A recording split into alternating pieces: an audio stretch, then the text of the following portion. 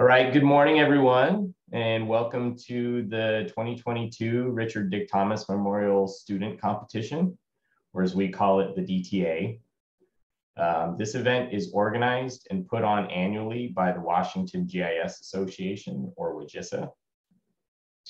We want to thank all of the students and their advisors and judges and all of the volunteers who make this virtual competition possible.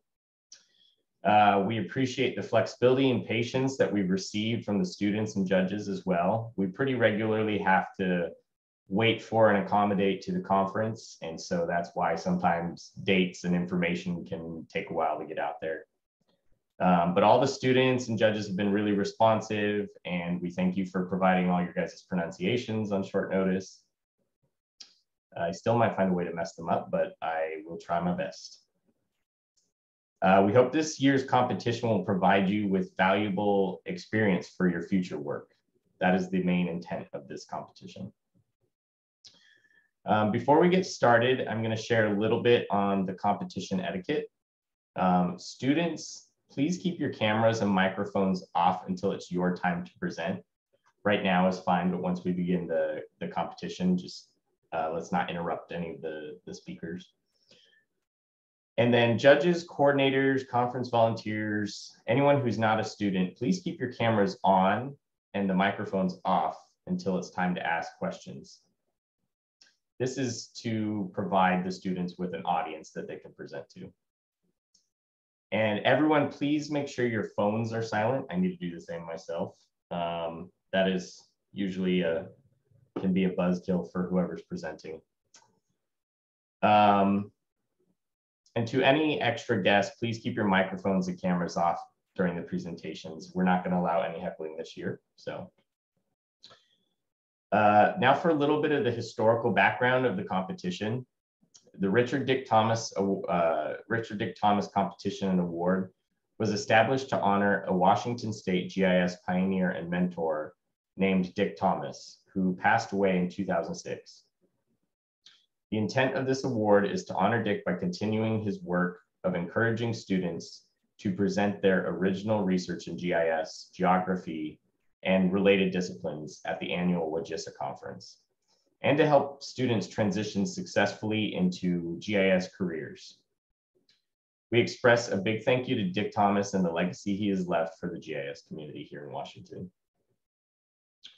So next, I'm going to introduce our judges and coordinators.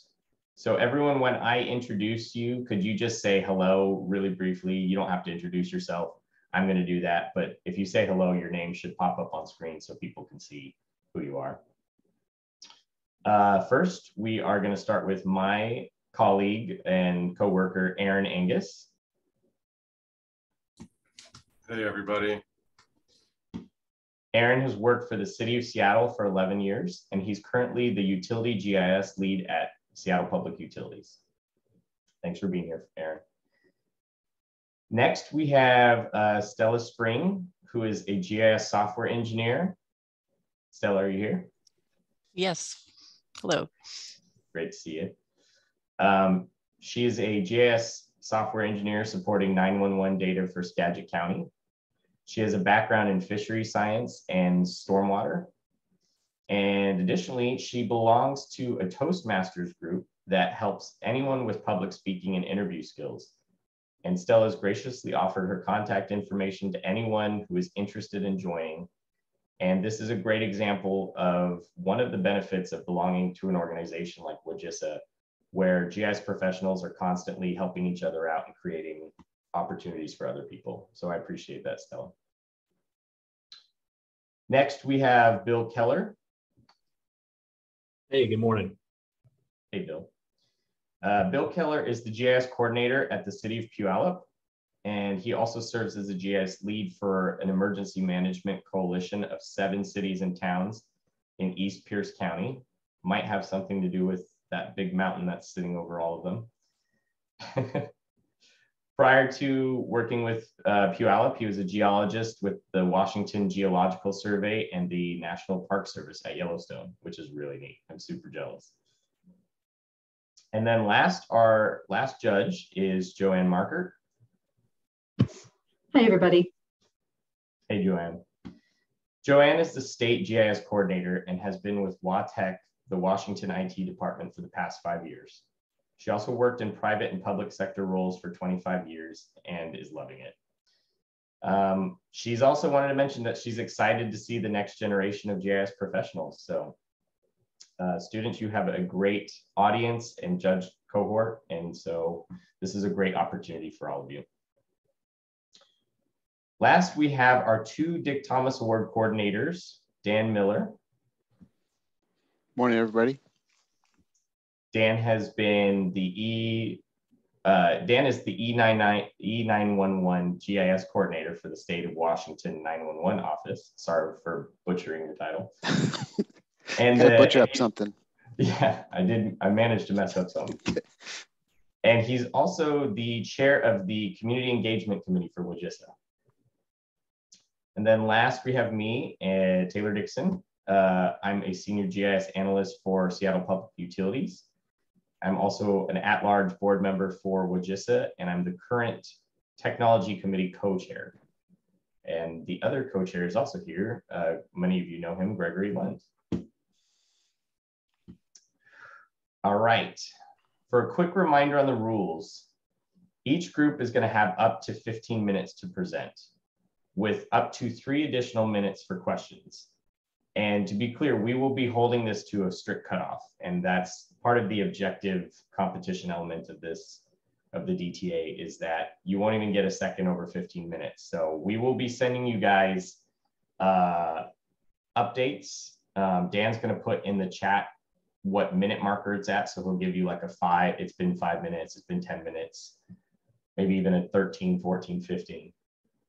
So just be aware that whatever content you want to fit into there, get it done before 15 minutes.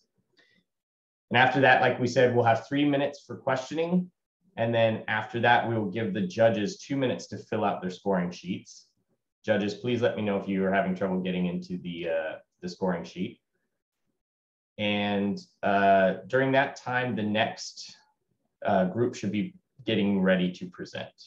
Dan, if you could go to the next slide so they can see the order of presentations. So please keep, yeah, we can see it. Okay. Yeah. So please keep your eye on the chat to make sure you're seeing the queue times. And then before we start our first presentation, I'm going to give you guys a tiny bit of warm advice to the students. As you present, just remember to breathe and keep in mind that many of the volunteers and judges today have been in your shoes in years past. And even though sometimes it might seem like we are cold, objective judges, we are actually all wishing you an enthusiastic good luck at your project. We all want to see you succeed. So the competition is still a competition, and that's not going to change. But at the end of the day, everyone's super excited to see what you have to present, and we all want you to do well. So now it is time for the presentations. So the order was determined by the order that the abstracts were submitted. So our first presentation will now be given by Avery Wolf, Gray McKenna, and Victoria Fox from the University of Washington. Their project is titled Bull Kelp Restoration Site Selection in the Puget Sound.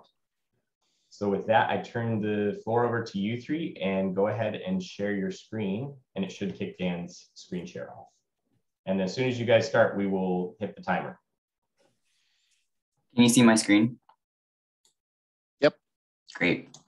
Okay, well, thank you so much, Taylor, and thank you to all the judges and organizers of this competition. We're very excited to be here. My name is Gray McKenna. My co-presenters today are Avery Wolf and Victoria Fox, and our fourth team member who's not presenting with us today is Charlotte Ainsworth. And we get to tell you about our bull kelp restoration site selection tool that we built for Puget Sound as part of our University of Washington GIS certificate program and in partnership with Puget Sound Restoration Fund. But before we get into the GIS, it's important to know that kelp forests are a critical nearshore ecosystem in the Salish Sea. So they provide habitat structure, they cycle nutrients, including carbon, and they play important cultural roles for tribes, coastal communities all around the Salish Sea. And bull kelp, the only canopy forming species in the Puget Sound, is what you see here in this photo. So this is our forest forming species. And unfortunately, kelp forests are on the decline in Puget Sound. So the Washington State Department of Natural Resources has documented a 67% loss in bull kelp in the South Basin of Puget Sound. And in the Central Basin of Puget Sound, we've observed total loss of bull kelp beds around Bainbridge Island. In response to these declines, local nonprofit Puget Sound Restoration Fund has begun developing techniques to restore kelp and outplant it and try to regrow it at sites where it has been lost. And these techniques are in development at a small scale right now at just one site in Central Sound. And one of the barriers to expanding kelp restoration is that there's no tool to aid restoration practitioners in selecting additional sites that might have good potential for kelp restoration. And so that's where our project comes in. Our goal is to synthesize available data into a user-friendly web mapping application in order to assist restoration practitioners like Puget Sound Restoration Fund in selecting sites with potential for future kelp forest restoration projects in Puget Sound. And the product that we are creating is an interactive ArcGIS online web mapping application with two primary components to address both the environmental aspects of project planning and the regulatory aspects. So not just does this environment support kelp growth, but can I get a permit to do this work here?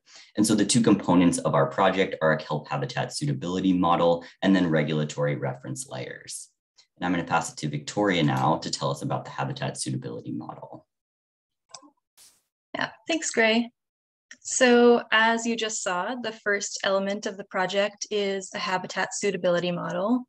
And we wanted this model to be able to answer the question, where in Puget Sound do environmental and biological conditions potentially support bull kelp growth, reproduction, and persistence? The first phase of developing the model was mostly background research. We reviewed all of the scientific literature that we could get our hands on to determine what parameters are most important for bull kelp survival. And at the same time, we searched for publicly available data sets on those parameters in Puget Sound. From that research, we were able to compile a list of the data layers to be included in the model, and we selected sources that could be used to create each layer. The source we chose for temperature, salinity, and current speed was the Salish Sea model, which is a coastal model developed by the Pacific Northwest National Laboratory, and we used their 2014 hydrodynamic model outputs. For nutrient concentrations and light transmission, we used marine monitoring data from the Department of Ecology, and we obtained data about kelp distribution and substrate type from the Department of Natural Resources Nearshore Habitat Program. And finally, we acquired a set of high-resolution depth rasters from NOAA. So after acquiring all of these data sources, we transformed them into raster layers that could be used in the habitat suitability model. And I'm going to walk through a few of the processing workflows that we used. Most of the data that we acquired was in tabular forms, such as CSV or NetCDF, and we wrote scripts in R and Python to calculate statistics from these files. For example, for the temperature layer, we calculated the average daily maximum surface temperature at each model location. We used XY table to point to map these locations as point features, and we were then able to join our calculated statistics to the point features, and finally use spline width barrier to interpolate rasters from the point data. The other type of input data that we encountered was line features, such as these shoreline substrate types. We wanted the substrate attributes to extend offshore into the growing area. And the first step to accomplish this was to generate points at the endpoints of each line feature, create very small buffers around each point, and then use the buffers to erase the ends of each line. So now none of the line features are quite intersecting each other. We then generated points along each line at very close intervals and created Thiessen polygons. That means there's a polygon corresponding to each point feature, and the entire area contained within each polygon is closer to its associated point than to any other point in the feature class. So in effect, the entire area is divided up according to which line feature it's closest to. We turned the Thiessen polygons into a raster, and then we use the extract by mask tool to remove the parts of the raster that are on land. So now I think I'm going to hand the presentation back to Gray to talk about the rest of the habitat suitability model process. Yeah, so after we had converted all of our input variables to rasters using the processes that Victoria just described, the next step is to reclassify them all onto a common scale. For this project, we use from 1 to 9. So values that are more suitable will get a higher score closer to 9, symbolized in green here, and values that are less suitable will get a value closer to 1.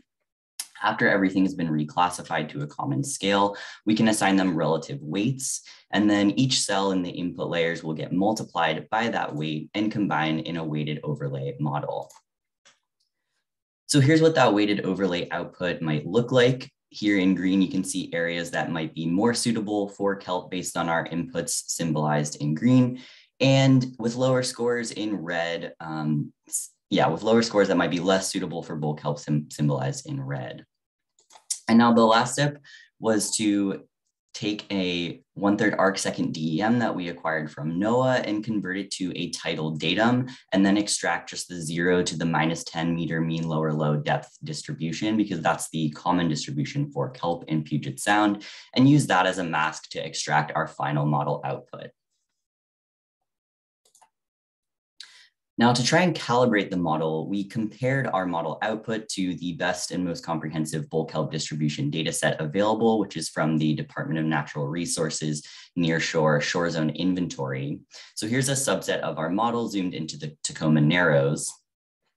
And we extracted all of the cells from our output that were within the known bull kelp distribution. The data set's from around the year 2000. It's symbolized in blue here. And then we can calculate summary statistics for all of those extracted cells and get a mean cell value. Then we could go back to our model and adjust classification schemes and relative input weights to try and maximize this score. The assumption here being that if our model agrees more closely with the known bull kelp distribution in 2000, it's performing better and more accurately. We constructed all of this in ArcGIS Pro Model Builder. Here's a quick screen grab of what that looked like. And this was really helpful in being able to go back and systematically adjust the classification schemes and weights and run this process over and over. Now, there are a couple limitations to the model. First is that knowledge of bull kelp biology and ecology in Puget Sound is still pretty limited. And so many of our model decisions were made without really sufficient information. And the other major limitation is, of course, our model inputs are limited to data available, although there may be many other variables not captured here that are playing a large role in suitability of kelp habitat.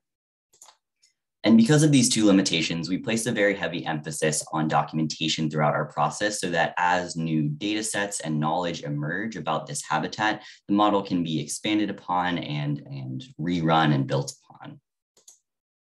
So now I'll pass it to Avery to talk a little bit about the regulatory reference layers. Great, thank you. So like we mentioned earlier, along with the habitat suitability model that Gray and Victoria discussed, there is a second component to our map, which is the regulatory reference layers. This information pertains to who has rights to certain waters, what activities take place there, what other species need to be considered, and much more. In the state of Washington, anyone wishing to carry out such a restoration project, as we've been discussing, must submit a Joint Aquatic Resources Permit application, or JARPA, as you can see here. We based a lot of our desired regulatory data on information asked for in the JARPA, with some guidance from our project sponsor on what information would be most helpful.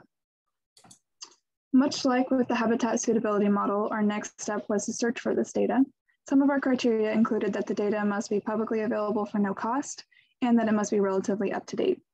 We scoured many sources to find data layers both already hosted through ArcGIS Online and available for download. We ended up with a total of 8 regulatory data layers from these 4 sources. From the Department of Ecology, we were able to find information on hydrologic cataloging units, water resource inventory areas, Shoreline Management Act jurisdictions, and water quality assessment sediment listings.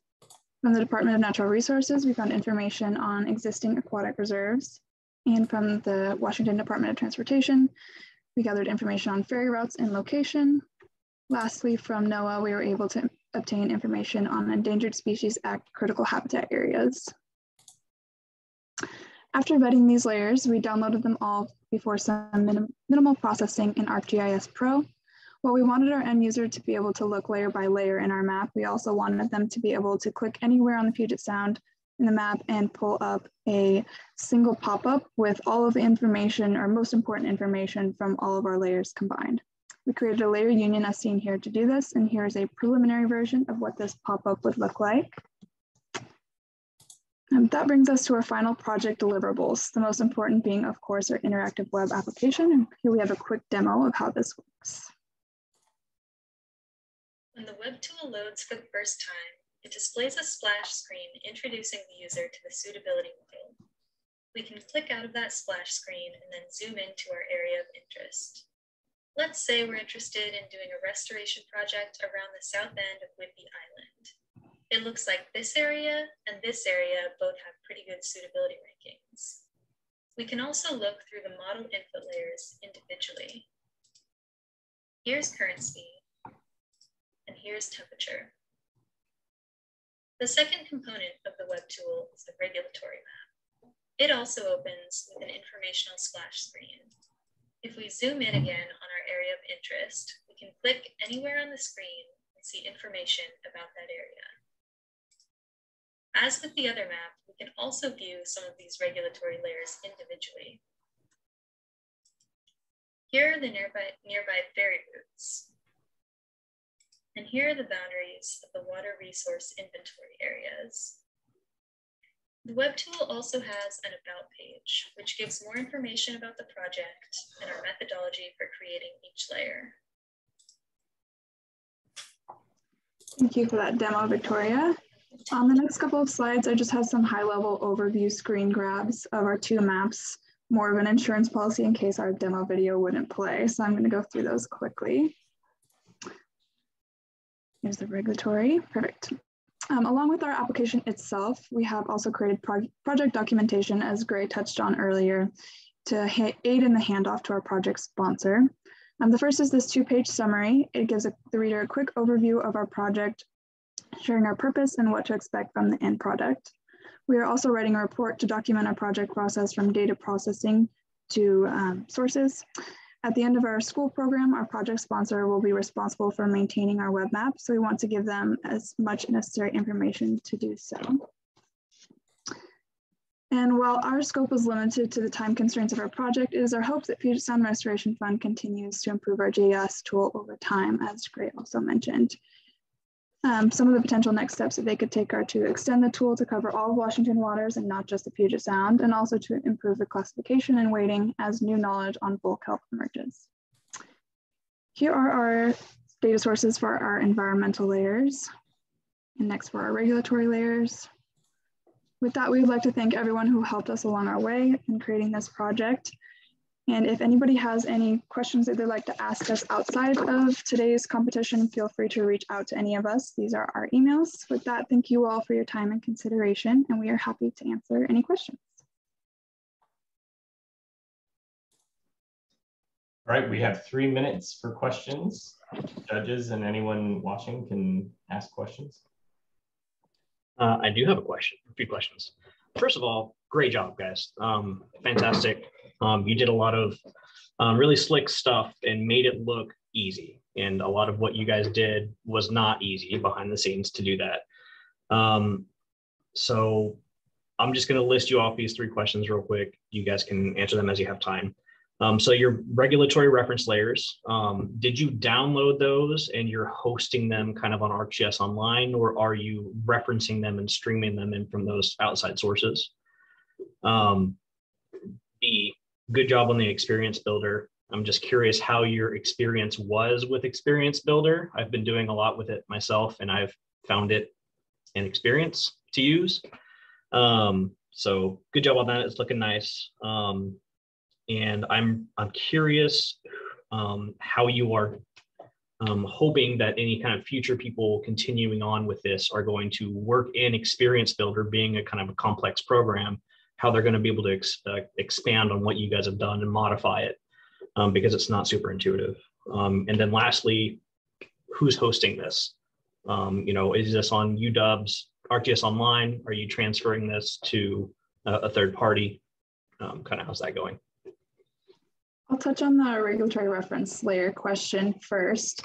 We did first download all the layers and then process them into that union in ArcGIS Pro and then host that layer. There's also a couple of other layers that weren't available already hosted that we downloaded and hosted, but everything else that was already hosted by a different organization, we're just pulling from AGOL into our map, so not hosting it, just because one of your other questions, where is our web application? It's already on our project sponsors ArcGIS Online account, and we don't want to burn up too many of their credits. I might let Gray answer some of the other questions about Experience Builder. Yeah, I will say that our lead cartographer was Charlotte, our group member who is not presenting with us today. But yeah, we've definitely found Experience Builder to be also an experience. I think there are some elements that are really intuitive, but it can be a little bit challenging to like get outside of the tool defaults.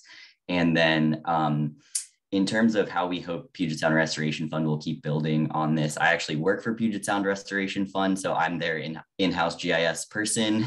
And so I'll have all of this information and materials and be able to continue to work with the other researchers and folks at PSRF to build the tool. Great, thank you. I have a question.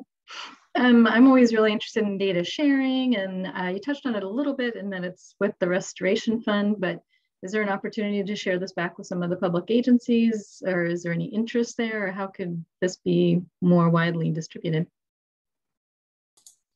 Yeah, that's a great question. Thank you. We are really excited to share this tool, particularly with the Department of Natural Resources. There was a recent bill that got passed in the Washington State Legislature that's providing some funding for DNR to actually develop a tool to help select sites for conservation and restoration. And Puget Sound Restoration Fund already partners pretty closely with the Department of Natural Resources and with some other agencies involved in the management of the kelp resource. So we participate in all their like monthly kelp meetings, et cetera. So we're looking forward to sharing the tool with them. And then we have like regular email contact with their nearshore team as well. So hopefully there'll be lots of opportunity for sharing the tool.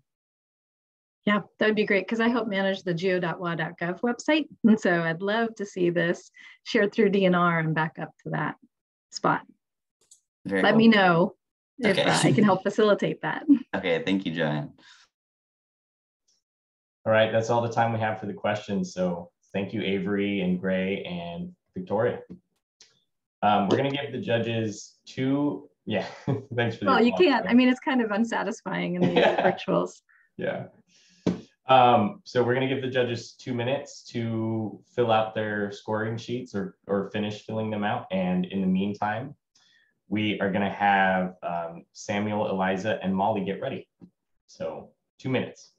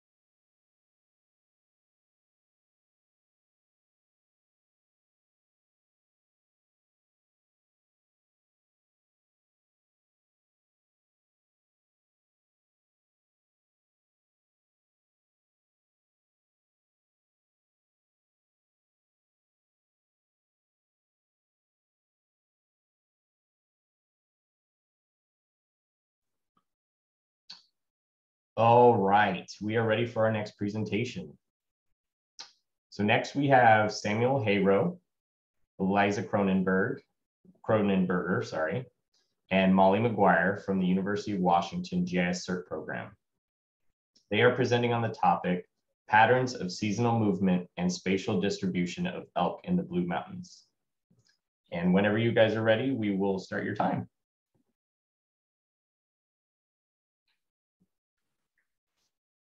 All right. Hi, everyone. Today, we are presenting work from our ongoing Blue Mountain Elk Collaring Project as part of the University of Washington GIS Certificate Program. This project is sponsored by the Oregon Department of Fish and Wildlife, and we are excited to be here with you all today. So we wanted to start off by briefly introducing ourselves. My name is Eliza Cronenberger. My name is Samuel Hayrow. And I'm Molly McGuire. So here's the outline for the presentation today. We will discuss a brief project overview, objectives, research and methods, map analysis and results, our challenges faced, and next steps for the project in the next couple weeks as our program comes to an end. To give a brief overview of our project, our study area is the northern Blue Mountains in Oregon, which are home to over 4,000 elk. Locals in the area reported damage caused by elk to property and crops, which created a conflict between the elk and landowners. And in response, the Oregon Department of Fish and Wildlife deployed 147 GPS collars on elk in this region, taking the location of each individual every 13 hours for 2 years to study space use patterns like migration, home range, and relationships with public and private lands. The research questions that we aim to answer through this project are: where is the home range of the Blue Mountain elk and where do they migrate seasonally? What are the monthly distribution patterns on public and private land as well as other wildlife areas? And do elk movement patterns change during hunting seasons, and how do human disturbances affect the elk behavior? In finishing up this project, we aim to create a geodatabase to include migration corridors, home ranges, and distribution of population, compile Blue Mountain elk location and terrain data, package all data preparation and workflow analyses into Model Builder for our project sponsor to perform these analyses on any individual in the data set or the herd as a whole, and to create summaries, maps, and graphs to visualize elk space use patterns. All of our data for this project comes from the Oregon Department of Forestry, Oregon Department of Fish and Wildlife, USGS, the Oregon Spatial Data Library, and the University of Washington. And with that, I will pass it off to Sam for migration and home range analysis. All right, really quick, just to summarize our overall analyses and the results. In order to reach our project objectives, we pursued 2 primary avenues of analysis, and we'll be working to see if we conduct a third before our project deadline. Our seasonal analyses have looked at elk migration routes and the timing of their movements, as well as the characteristics of their home ranges between migrations. Meanwhile, our distribution analysis has examined the patterns in elk distribution on the landscape, particularly the occupancy of public versus private lands, and potential shifts in these patterns related to hunting pressure. With those 2 avenues moving from their beginning phases to refinement and finalization, some of our team will be moving to develop workflows for investigating elk responses to roads. However, we don't have results to present on that today. Now, before we could begin our work, we had to prepare data. First, we removed any collared individuals outside of our study group and eliminated any post-mortality points using the mortality data provided to us by ODFW. Before our next data preparation steps, we had to determine and tabulate migration events and their corresponding start and end dates. From those migration dates, we created and populated several fields denoting migration or home range status and season groups for each data point. Because of the size of our data set, we have 147 individual elk and more than 20,000 data points over the 2-year period. All of our data prep and analysis models made heavy use of the iterative tools native to ArcPro's Model Builder. When we began piloting our migration analysis workflow, we hoped to find a way to automate the identification of migration events and took a look at the use of ArcPro's density-based clustering tool. While this tool had promise, we ultimately decided that it was not adept enough at properly identifying groupings of points in migration or occupying seasonal home ranges. In order to precisely delineate migration dates, we manually reviewed the data for each colored individual, noted the start and end dates of migration events, and created a table denoting sequential migration events for each individual. With this data tabulated, we were able to calculate home range residence dates between migration events for kernel density estimate analysis and create our migration trackline and buffers for mapping. Although they take longer to produce and take up more space than simple polylines, we found tracklines preferable for continued analysis and enhanced symbolization as they retain the time data associated with inputs. So, in addition to preparing track lines for the creation of maps and analyzing migration in the Blue Mountain elk herd. Specifically, ODFW relayed their interest in the average beginning and end dates of the spring and fall migrations, which you see here, and the variations in migratory strategy within the herd. While we have these summary statistics for the herd as a whole, the variation in migratory patterns between individuals varies fairly widely. Approximately 92% of the elk exhibited some degree of migratory movement over the 2-year study period, but the specifics of these movements vary significantly. Most migration events occurred in spring and fall, but we see a large minority of events occurring in winter and some even happening in summer. Some migratory individuals deviate from the expected biannual spring and fall migrations, moving 3 or 4 times in a single year. Many individuals showed mixed migration patterns, moving in one of the years but not the other, with an average of roughly 2.5 migration events per elk over the 2-year study period. Interestingly, a small number of elk exhibited what we termed post-capture migration or movement, where the animal moved a significant distance immediately after their capture for collaring. Our summary of the trends and statistics for the herd are ongoing, but overall we can say that migratory strategies vary widely throughout the Blue Mountain herd.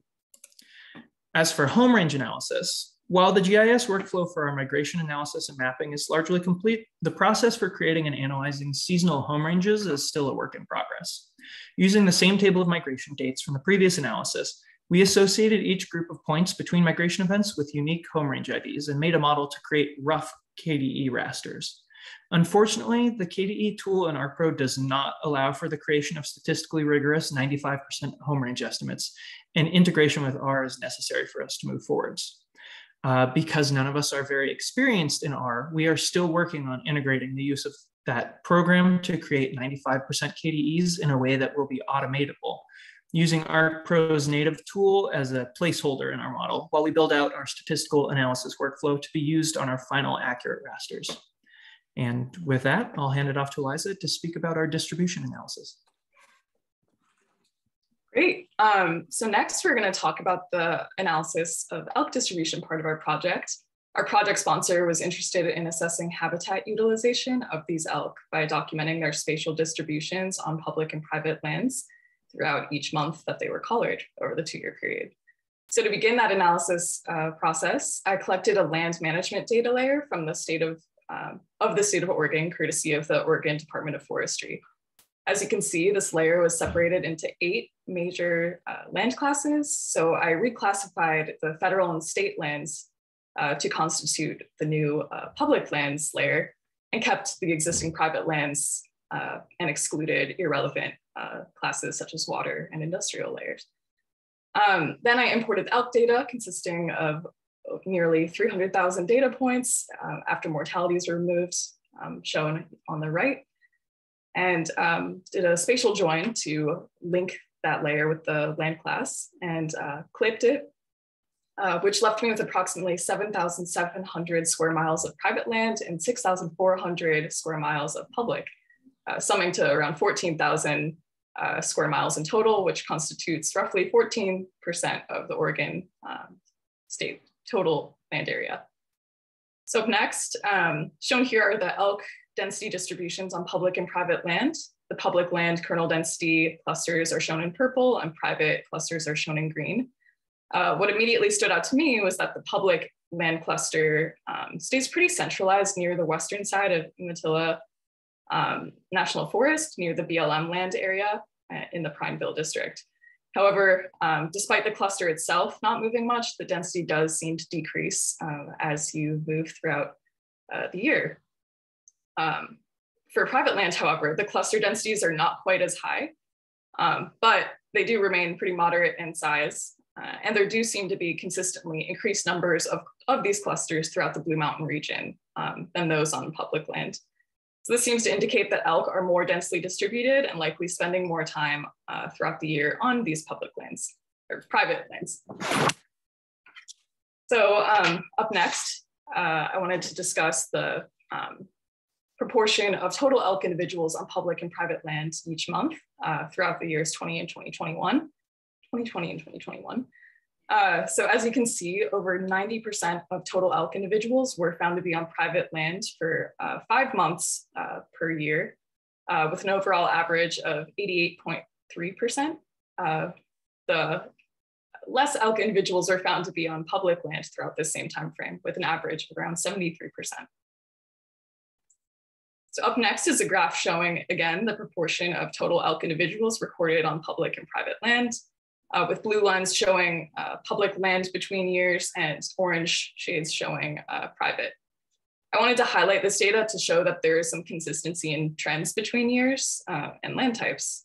Once again, the data from these years indicates that private land has an increased number of elk individuals. I'm hoping to do some more in-depth analysis on this area and assess how focusing on particular wilderness areas and national forests might impact these trends.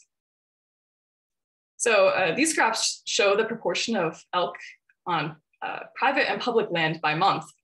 However, this time with some individual day assessments. Basically, they show the GPS locations broken out daily, sorted into various daylight categories. Crepuscular for individuals located on these lands between 4:30 a.m. and 8:30 a.m. and between 4:30 p.m. and 8:30 p.m. And then daylight between 8:30 a.m. and 4:30 p.m. and nighttime between 8:30 p.m. and 4:30 a.m. I was interested in seeing when the elk were using the land throughout the day in hopes of noting any particular trends or greater insights than just looking at a blanket number of individuals per month. So as you can see, private lands have a much higher proportion of elk visited locations than public lands. It also appears that the general shape or trend of the private land is much more stable or level, while the general trend for the public land is a lot more erratic. And as you can see, the trend lines within each graph stay fairly uniform, which indicates that these elk are utilizing crepuscular, or using these lands during crepuscular day and night hours relatively uniformly. So another item that we were interested in assessing is how the start of various hunting seasons influences the distribution of elk on public and private lands. So I wanted to give you all a quick preliminary assessment of that. I've indicated in red on the maps where the start of these hunting seasons are, basically starting at the end of August and ending around October 31st. So this is a close-up of that previous graph shown within the red bars. The one on the left is private and the one on the right is public. And I've included a month-long buffer before and after the hunting season, just so you can see what the trends are like before the hunting season actually starts. So as you can see, the linear trend line shows that the proportion of elk GPS location on private land tends to increase as hunting season progresses, while on public land, the proportion tends to decrease, which is actually kind of what we expected to see. And it would make sense for elk to relocate from public areas where hunting is allowed during these times into more private areas where it's not. Though further analysis is required to assess the validity of this claim, which we are hoping to do some more of over the coming weeks. So our initial project challenges that we faced were defining the project scope and identifying and prioritizing our deliverables. We were able to narrow down the deliverables to a manageable list and are on track to accomplish nearly all of them. During our project, we ran into some bumps in the road, identifying appropriate analysis methods, for example, deciding to manually select migration dates versus using the density-based clustering tool, as Sam mentioned, and challenges building and running models, as well as some double counting issues in the data caused by irregular caller signaling intervals. And finally, we foresee some challenges with packaging up the final models and geodatabase for handoff to our project sponsor. However, we have a little bit more time to flesh this out before the project comes to an end. Our next steps in the coming weeks are to finalize the home range migration and distribution summaries, maps, and graphs. We're working on a script to remove existing collaring duplicates caused by irregular collar signaling intervals, and finalize assessments and temporal tracking of individuals in wildlife areas, complete analysis of elk in response to human disturbance, and package over models in geodatabase for handoff to our project sponsor. We'd like to take the time to thank our instructors from the University of Washington GIS Certificate Program, as well as our project sponsors, Melody Henderson and Steve Cherry from ODFW. We are grateful to be working on such an interesting project and look forward to wrapping up the next step shortly. So thank you all for listening to our project. And now we have time for questions. Perfect timing, 15 minutes exactly. We planned for that. 3 minutes for questions. Do the judges have any questions? I have a couple, maybe, if nobody else. I asked questions last time, so I want to be fair. But I think it's pretty interesting to have all of this sort of big data. So how were you able to get some of this information from Fish and Wildlife? And did they have to do any like pre-processing for you, or kind of how did that come to you? Yeah, so we received from ODFW a geodatabase containing just our elk positions. So it, was a fairly big file containing over 300,000 data points.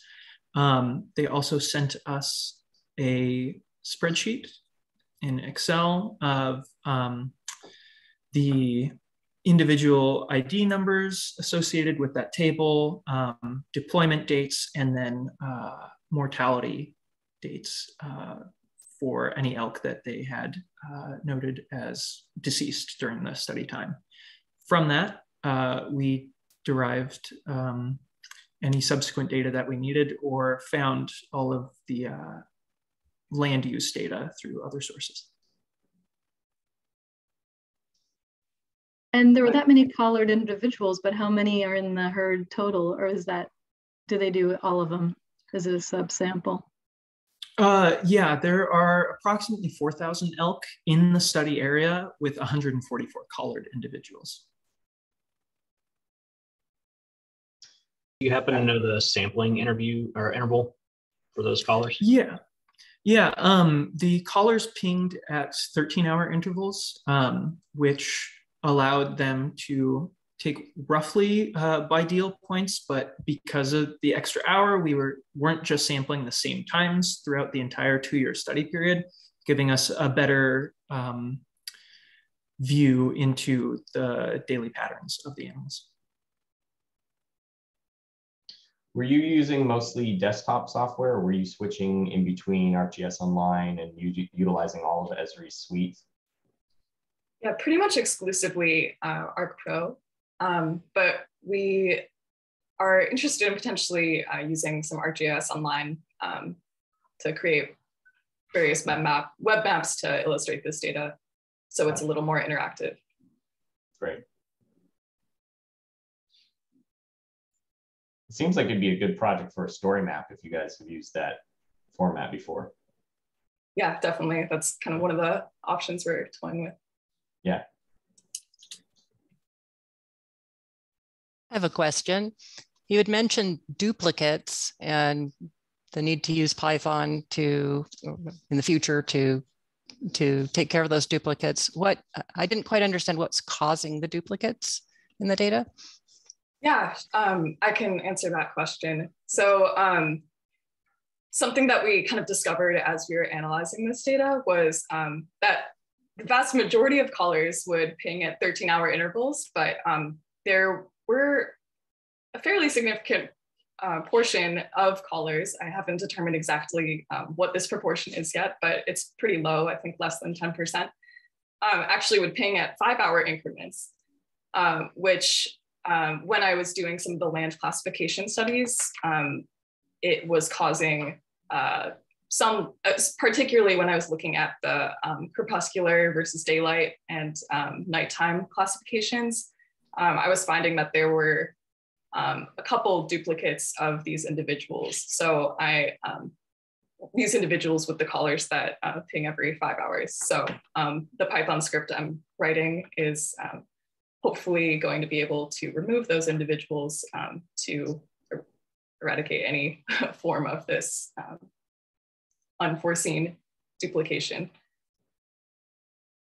Great, thank you. That's our 3 minutes for questions. Thank you so much to Samuel and Eliza and Molly. And judges, I will give you 2 minutes to fill out your scorecards. And Annika, you will be up next, so feel free to start sharing your screen and we'll get moving to the third one after 2 minutes.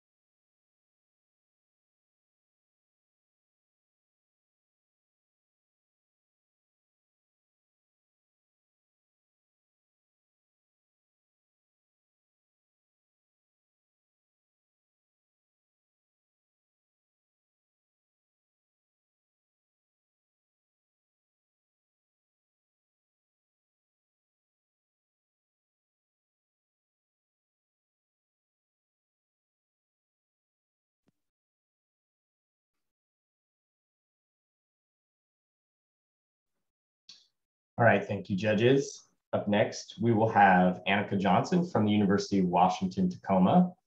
And Annika will be showcasing her project on developing a nesting habitat suitability index for Washington and Oregon sandhill cranes. So when you're ready, go ahead, Annika. Thank you, Taylor. So my project was on developing nesting habitat suitability index for Washington and Oregon cranes. And I'm an undergraduate student at University of Washington, majoring in environmental science with a focus on conservation, biology, and ecology. And this project was completed for my GIS certificate, which I finished up in March. Why is this changing slides? There we are. So a little bit of background about sandhill cranes. They are one of only 2 crane species native to North America, and the population across the continent is made up of multiple regional and migratory populations, which has 6 total subspecies. So the cranes that currently nest in Washington and Oregon are part of the central flyway population, which is unique in the fact that it has 3 of these subspecies as opposed to 1, which is what most of the migratory populations are made up of. So the central flyway population has greater sandhill cranes, GC tabata, GC rowani, and GC canadensis species. And this population, as far as we know, all the 3 subspecies have roughly the same ecology, although it has been noted that GC rowani typically is a little bit more partial to coastal regions for nesting and foraging activities. And like a lot of migratory bird species, they are really dependent on wetland, wet prairies, and upland for nesting and foraging, which makes them really susceptible to population issues due to development. So the range in population for sandhill cranes in the last 200 years has declined significantly, mostly due to wetland development, like I mentioned, but also due to alterations in water regime as we pull more water for cities and urban areas, and also for agriculture. And the changes in agricultural practices, particularly on the east side of the Cascade Mountains, has impacted the cranes as well, since they typically use agricultural fields when they are not in use for foraging and stopover during their migration routes. So there isn't a lot of great population estimates for the cranes, but there is records of historically them nesting in both Washington and Oregon and being present in the lowland Puget Sound area where they were nesting, particularly in the prairies of oak habitat, as well as in the coastal areas and west of the Cascade Mountains, which there are not currently any known large nesting sites in the western half of Washington, but they are still present nesting in the western half of Oregon. So the focus area for my project was the Washington and Oregon state borders. And I chose this because since they are a migratory species that covers a really large range, California to Oregon to Washington, and then up into British Columbia and southern Canada, it's really hard to look at just one state or one area without considering how the population that exists in Oregon is affecting those that are living in Washington. And also, the cranes are not currently federally listed as an endangered species. They were in 1966, but they were delisted in 1973 when the eastern populations were kind of considered to have been recovered. But they are listed as endangered species in Washington and in Oregon. In 3 of the ecoregions, they're listed as species of concern. So since they're listed for 2 of these states, I figured this was a really kind of needed activity to consider potential areas where nesting protection could be increased. So what analysis has already been done? There has been a USGS gap analysis project habitat distribution map created in 2001, and this was based on the known ranges of the species and known habitat conditions. But even though at this time there was known populations in Washington and Oregon, the map really only was able to determine that they were existing in Oregon, even though there was nesting sites in Yakima County and in the southern Cascades of Washington. And as an endangered species in Washington, there is a species recovery plan where habitat suitability was identified, but it was only identified in 3 counties. And like I said, there has been known nesting sites in more than 3 counties at this point. So it was a little bit odd to me that there was only 3 counties identified as like critical habitat areas. So my goals of the project were to determine suitability of land for nesting, identify if existing and past nesting sets are continuing to be suitable or if they've changed due to development, and then to see if these areas that I have identified align with reported eBird sightings. So the data that I pulled from were all primarily national data sets. So I used the U.S. Fish and Wildlife National Wetland Inventory to determine wetland type as well as water stability regime throughout the growing season. To determine surrounding foraging area, I primarily used the USGS National 2011 GAP/Landfire Terrestrial Ecosystem Database, which was then updated with the land cover from 2019 LCD, as well as roads obtained from DNR and Oregon Department of Transportation, and elevation through USGS DEM layers, and then the eBird data from 2021 for the full year. So the methods for my project primarily were based off of HSIs done for Florida sandhill cranes by Buck, and then in Northern Ohio HSI and carrying capacity model that was developed for greater sandhill cranes. But I had to sort of alter the way that they did things because obviously Ohio and Florida are not considering elevation significantly in their model, but for Washington and Oregon, there's a large mountain chain and you need to consider elevation. So I restricted the model to below 1,500 meters based on the literature. And like I mentioned before, the 4 suitability variables that I considered were wetland type, foraging area, roads, and then water stability. So for wetland type, this was initially reclassified on a 0 to 2 scale, with 2 being the most suitable, 1 being semi-suitable, and 0 being not suitable. And this was primarily based on water depth and the sort of bottom of the wetland area versus, so if it was an unconsolidated bottom, a rocky bottom, sandy bottom, muddy, or some kind of vegetation. Foraging area was determined from the gap ecosystems, like I mentioned, and reclassified based on the macro group level of ecosystems. So this allowed me to, based on the literature, determine which were most suitable for the cranes, primarily based on vegetation that is used in nesting.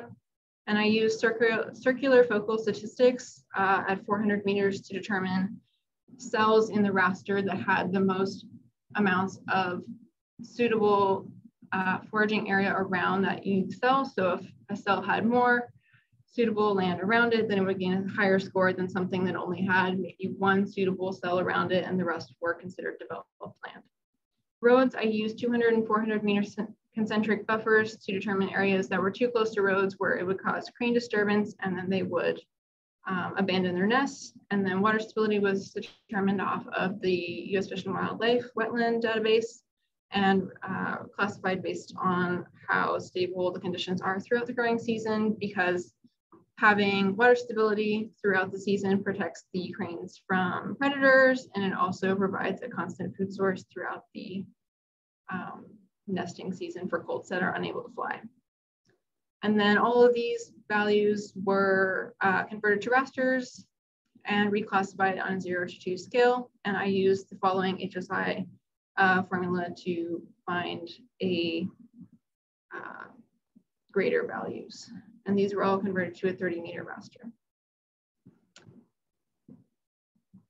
So these are the results of my habitat suitability index, which is a little bit difficult to view on this large of a scale, but it's interesting to see the areas that have the largest areas of wetlands that are suitable for crane nesting. We see them primarily on the east side of Washington, and then primarily in Southern Oregon.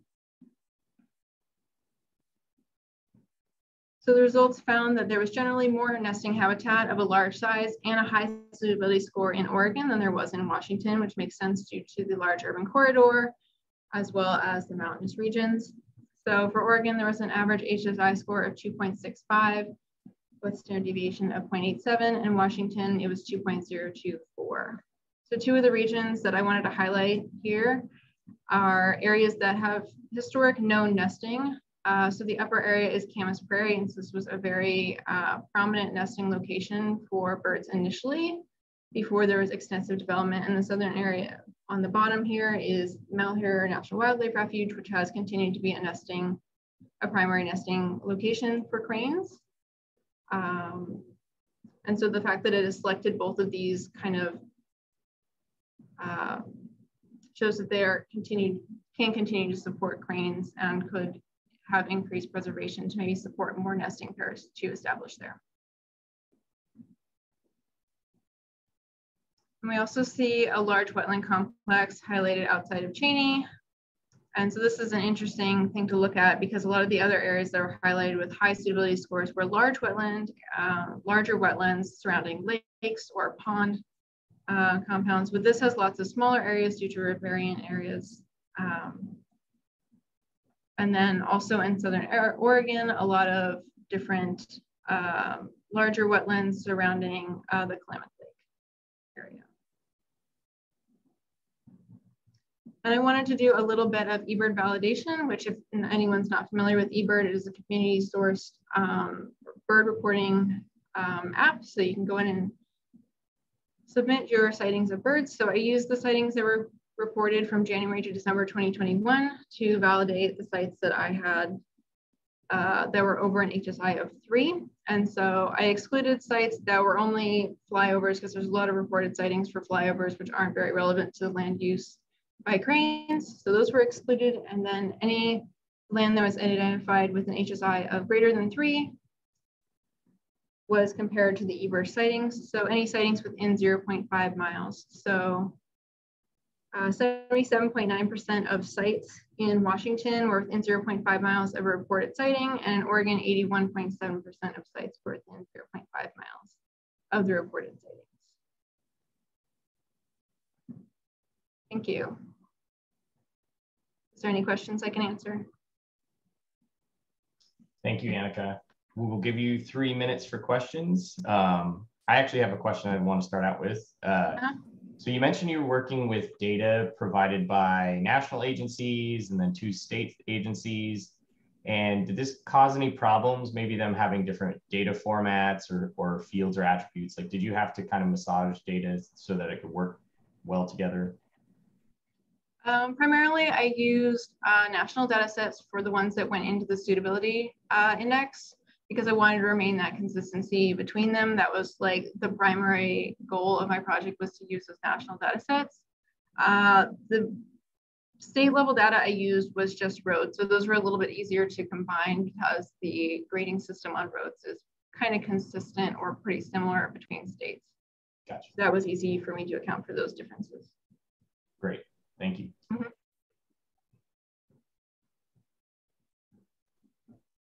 I have a question. I think this is pretty interesting. Again, it's kind of about the data sharing, or what are some of the next steps that you anticipate? If I were to continue to work on this project, one of the main things I would want to kind of continue working on before there was more data sharing would definitely be to include, I consider all the roads that I considered in my project evenly, but I did not consider smaller roads like agricultural access roads or Forest Service roads and things like that. So I'd want to include those because those are still impacting cranes, particularly in the east side where there's a lot of agriculture areas, or where there's national wildlife refuges that are open for multi-use. So I would want to kind of update that to consider the more fine-grained roads that are there. And as far as next approach, I probably would want to start working on an online portal to access this information, because right now I just have kind of hard copy maps of things. Thank you.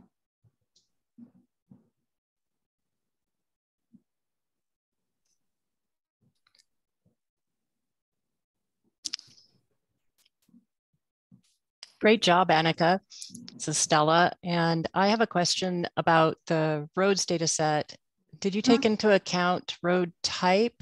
And if not, was there just with the buffer, did you take into account road type? I did not. That was, I guess, what I was getting at. What I would like to improve in the future was include the road types. So like highways obviously have a more significant buffer. They were all pretty standard, but the areas where there was really large highways generally had more buffers around them, because if there's a large highway, obviously there's more roads around it. So it kind of self-corrects, but that's definitely a feature I'd like to work on in the future.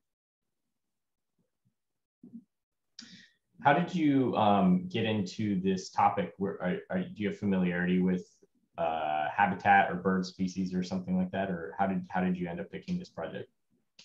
I actually don't have any prior experience working on like conservation, like bird conservation projects, but I just personally really enjoy going bird watching and stuff in my personal time. So I wanted to kind of take a look at what factors kind of were important for determining, protected bird areas. Makes it way easier to work on a project when you're interested in the subject, doesn't it? It does, especially if it involves doing a lot of reading on it. It helps to like what you're doing. That's awesome. Mm-hmm. Yeah, I love the use of the crowdsourced data. That's pretty cool. Yeah, I'd love to work with that a little bit more. It was definitely very interesting. All right, that's our 3 minutes. Thanks so much, Annika and judges. Thank you so much. We will give the judges another 2 minutes. And our last presenters should be getting ready and can take over the screen. That would be Chi Run and Zhang Yang.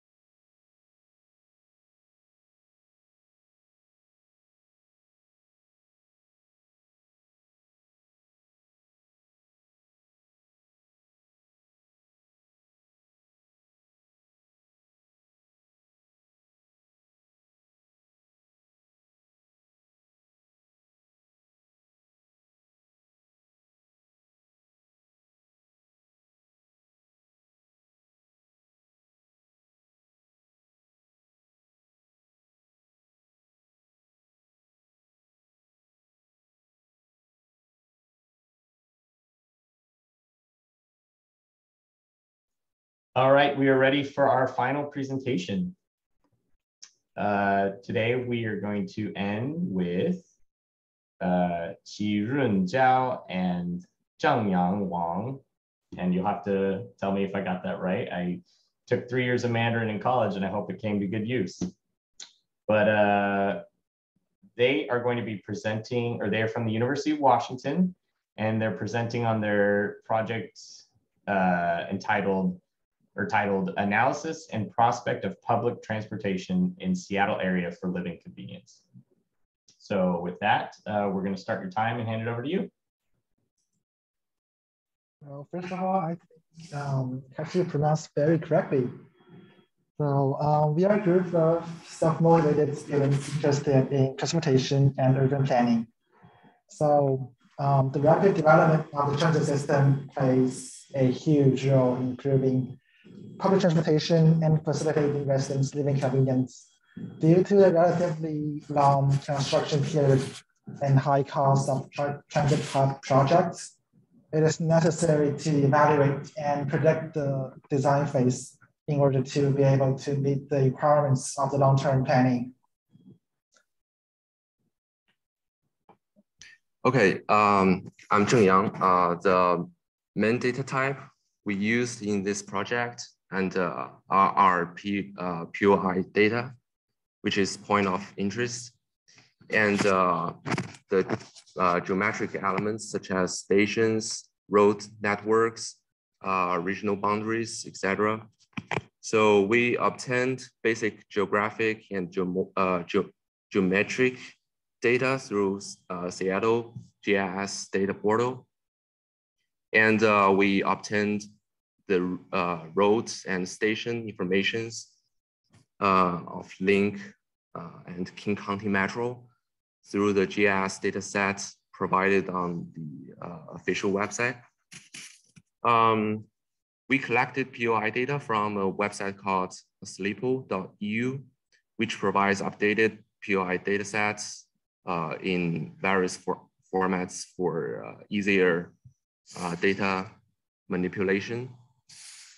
And to fully represent the categories of POI data in the Seattle area, we roughly classified them according to their category fields. And based on subcategory, we merged some POIs that could belong to the same category. We combined automotive, business, and accommodation to be business services, and combined land use and public service to be public facilities, combined sport and tourism to be sport and entertainment. We collect totally 16,029 POI data points. And for different categories, they have different counts. We have transportation POIs in most, and religious sites list. So in order to analyze living convenience, we first start by analyzing those POI data and perform a kernel density analysis for each category. Kernel density here calculates the density of each category features in the neighborhood around them. So for business services, we can see an absolute high kernel density at the downtown area. Also areas at UW area and Westwood Land, they all show higher kernel density level. So for catering services, health services, shopping services, and sport and entertainment, they all show the similar pattern with like 3 polars. So there are 2 categories that don't quite align with this pattern. So one is education, which has POIs with extremely high kernel density at UW, and religious sites, it has high kernel density centers in northern, central, and southern area. Also for public facilities and transportation facilities, they are relatively more evenly distributed throughout the Seattle area, but we can still see a pattern of high kernel density at UW and downtown area. So to summarize kernel density analysis, we did one more over the entire POI data set. The pattern will show in a more apparent, way. We see downtown area has riches social and commercial resources and facility services, followed by the University of Washington Seattle campus and the North Shore of Salmon Bay with high density convenient facilities. So we also do accessibility analysis based on the link light rail transportation. So can Chiran keep going? Yeah, sure. So we conduct an accessibility analysis on the link stations to show the passenger flow attraction area and service area of the link station using transportation accessibility indicators. So the accessibility is the primary factor in evaluating the convenience of the living area, which refers to the ease of access to facilities from the point of residence. We first obtained the road network data from the Seattle Geodata portal and pre-process it by creating a network data set, calculating the access time and other specifications. We then filter data that has a crossing time less than 1 second. Then we perform the network analysis to obtain the 100 meter, 300 meter, and 500 meter accessibility ranges around the link station, which is shown in map. So depending on the road network, the area around each station varies. So we also did a evaluation of the spatial correlation on the point of interest data. So the spatial correlation analysis is a statistical test that can be used to analyze the spatial clustering characteristics of evaluation indicators at a given level of significance. So we first conducted the global autocorrelation analysis, the global -I, which is about 0.39 and the p-value less than 0.05. So we can reject null and say that there is a significant clustering of public services facilities in Seattle.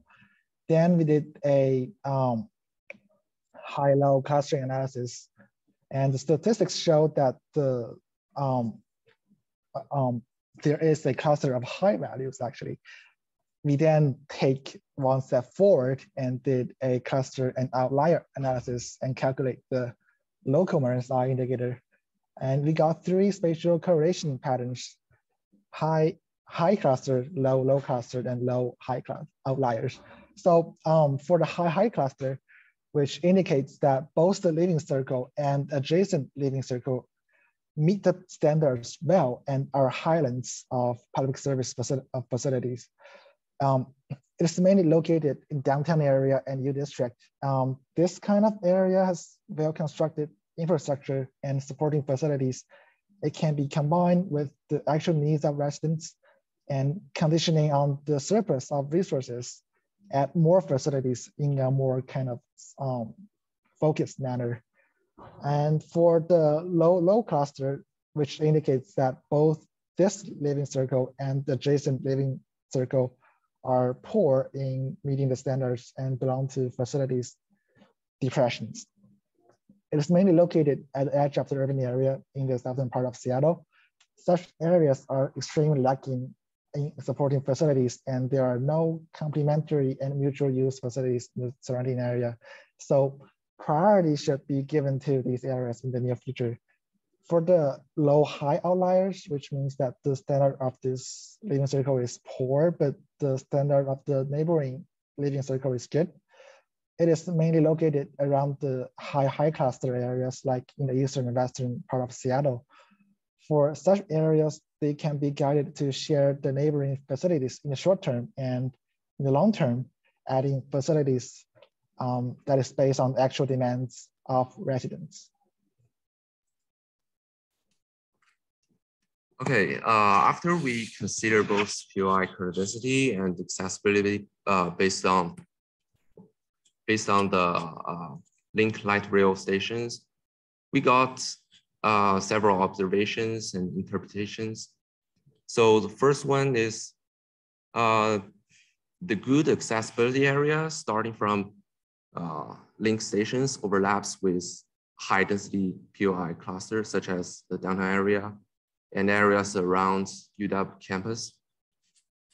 And the second is the abundance and density of POI is highly related to light rail stations. And we can see some small, but with relatively high intense kernel density POI areas in the south of Seattle, all of which are consistent with the location of the light rail stations. This shows the convenience level and accessibility may have mutually reinforced effects. And the third is there is a high kernel density region near Ballard and Fremont. This pattern is seen across many categories in kernel density, but by comparison with light rail station accessibility and city bus lines, we see low mass transit in this area's accessibility. So residents living here or from other places who do not own a car might need to suffer high expense from public transportation.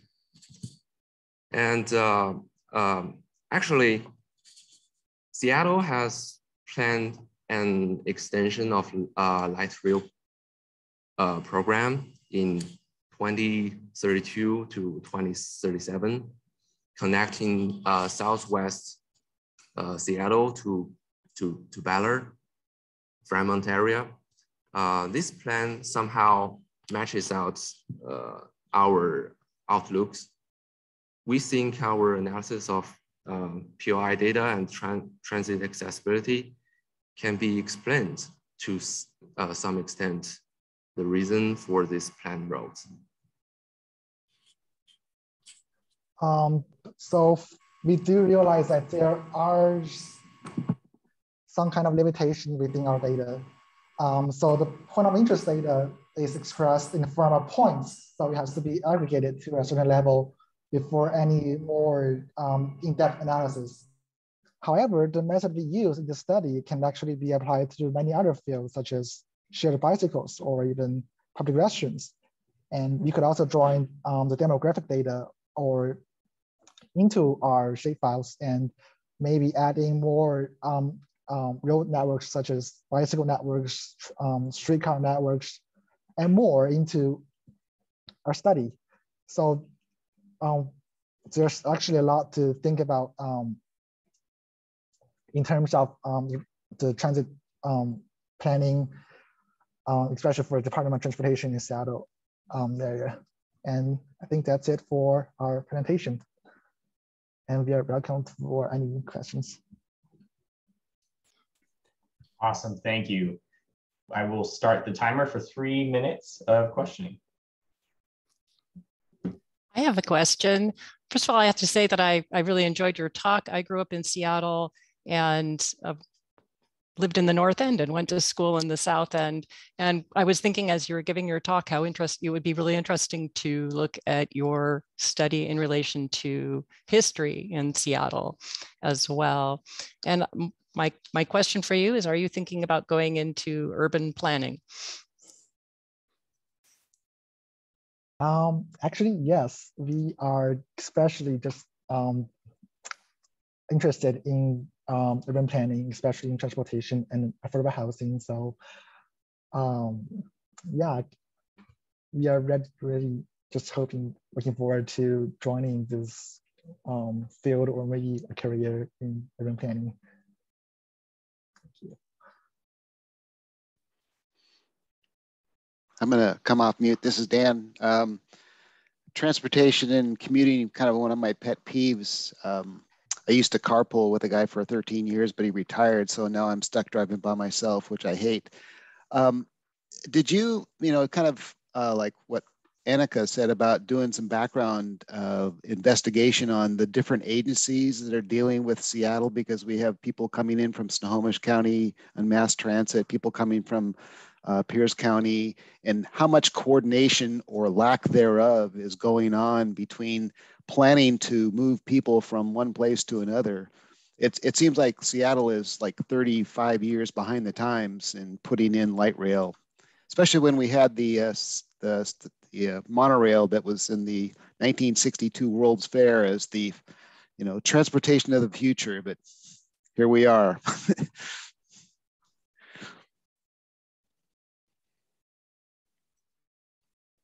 Yeah, actually, we, I think we are new to Seattle, so we don't have too much knowledge about the background or history, but we are interested in that.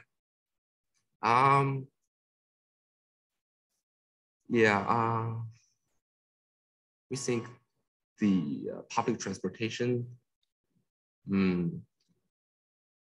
is more like an equity to different group of people. Yeah, I was just curious about any background, if you've done any, did any research in doing what you're doing, but it is a long history because it's behind the times. We voted against, or I say Seattle voted against it a long time, and now they're suffering with, commuting, some of the worst commuting in the entire country.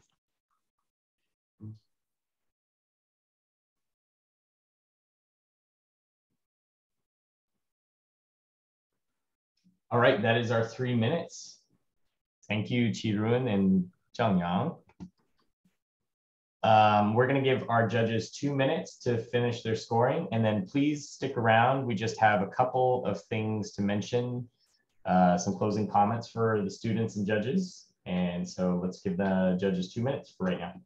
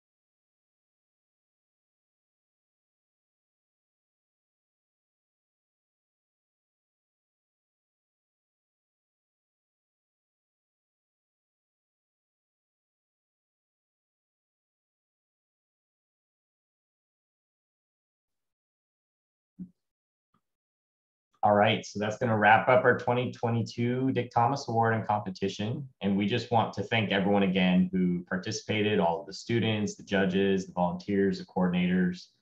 We're really grateful for you to offer your Friday morning. It's not always easy to balance work and school and everything with the competition, but we appreciate it so much. And I think I speak for all judges and volunteers and audience members, everyone that was here today, that all of the presentations were thoroughly impressive.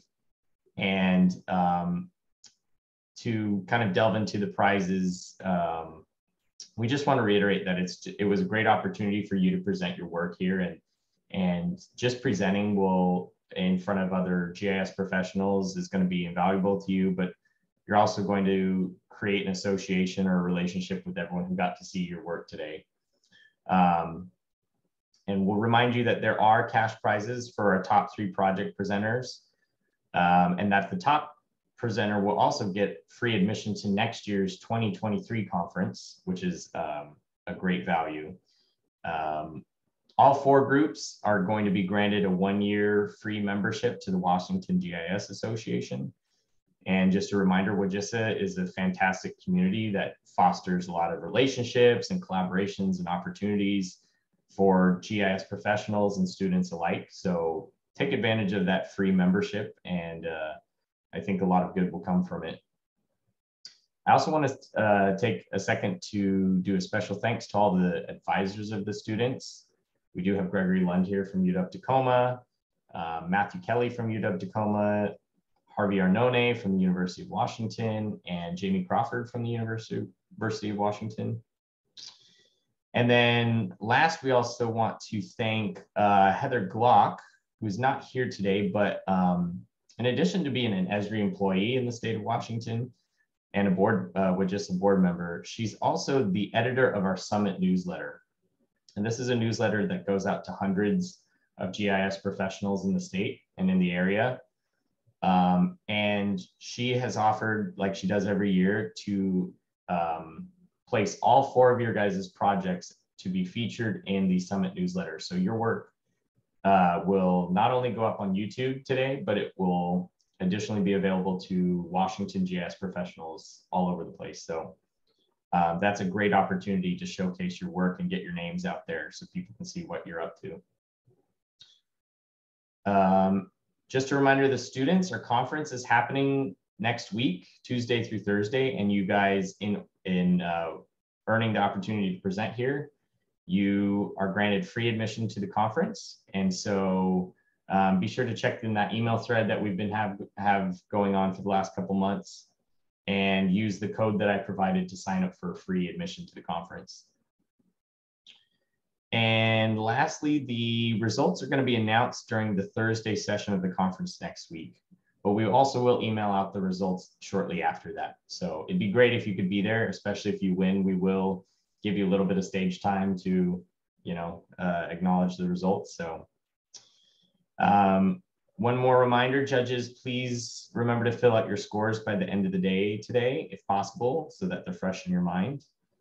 And the last thing, we just want to say that we're really pleased with the future GIS professionals that are coming out of Washington, our state GIS programs. And thank you everyone who put in the work and the effort today. And we hope you got out of it as much as we did as well. So thanks everyone. The silent claps. Here.